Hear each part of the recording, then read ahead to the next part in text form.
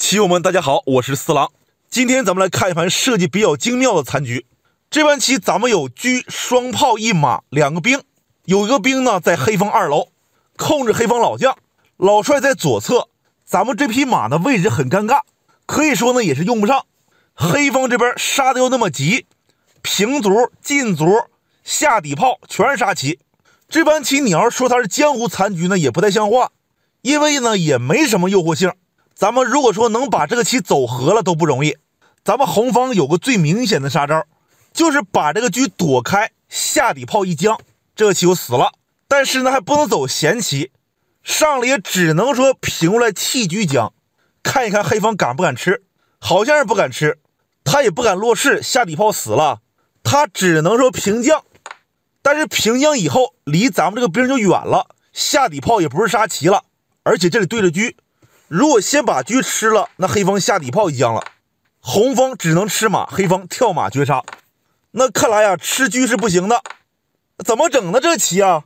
这里也只能说硬下底车一将。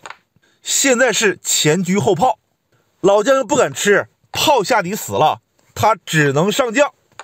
上去以后怎么整呢？如果说送兵将也没什么意义，黑方用士吃了呗。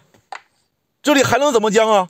进炮的话，黑方上3楼，这样走可以说就败了。那当黑方上将以后，正确走法应该是进炮一将。现在他老将呢是没地方躲了，电车不行啊，拱车死亡。现在是炮兵双将，老将吃不动兵也没法躲，所以说他这里只能电视。电视咱就拱中士一将，黑方只能上将。那么这棋感觉马上要赢了，但是无奈黑方还有个象，咱没法把炮放这儿啊。那这个棋咱就得换一条路线了。首先红方平车将，黑方只能往左，然后再平炮将，老将已经没地方躲了，左边老帅右边车，只能吃兵。吃掉以后，正因为咱们红方这个车在右侧，咱们可以安心的把他这个车干掉。这个杀棋呢算是解了，黑方进卒平卒没有杀了，黑方下底炮也不行，咱们可以电车啊。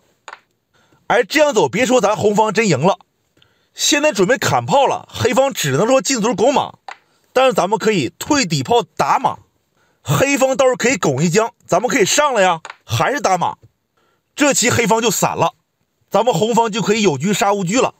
那咱们回到前面啊，回到这个坐标，当咱们把车打掉这一刻，所有杀棋呢全部解了。哎，但是黑方这里有一招好棋，他有一招平卒一将的棋，咱们这个炮当炮架子了，老帅吃不动卒，只能吃马，然后黑方再拱炮一将，借将助攻，只有躲。如果往右，这棋死了，黑方进卒是一步杀，2楼是马角，还吃不动卒，这棋只能往左了。往左的话，黑方可以下底炮，哎，先给你放空头炮，人家下一招准备上马绝杀。他这个棋呢挺气人，你这个车还不能放这儿，刚好给你打了，打掉以后咱们红方肯定输了。其实咱们红方想解这个棋还真得弃车，但是呢要把这个车弃的有价值一点。你要直接平过来送属于白送，黑方中卒还在，咱们要想方设法把他中卒干掉。各位看好了，要这样走啊，首先进兵一将，用炮将，黑方只能上3楼，然后平车一将，只能往右。这时候咱们把中卒干掉，干掉以后这都不用想，黑方肯定会跳马一将，这一将你怎么走都是和棋了。如果你上老帅，黑方就马踩车，红方一吃马，黑方一拱马，这个棋不就和了吗？红方没有炮架子。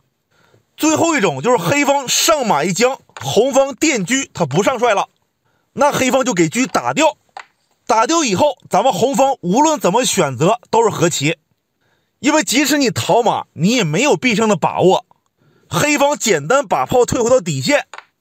这个棋如果双方都应对准确，谁赢不了谁。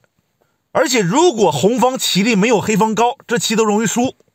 最好的办法啊，咱们用老帅直接把炮做掉，然后黑方一拱马，咱们就动炮走闲，这个棋就是最标准的和棋了。即使黑方没有这个马，你也赢不了，因为你这个炮转8圈也没有炮架呀。那最终呢，这盘棋是个和棋，但是也挺难的。这盘棋就是这样，感谢大家收看，咱们下期再见。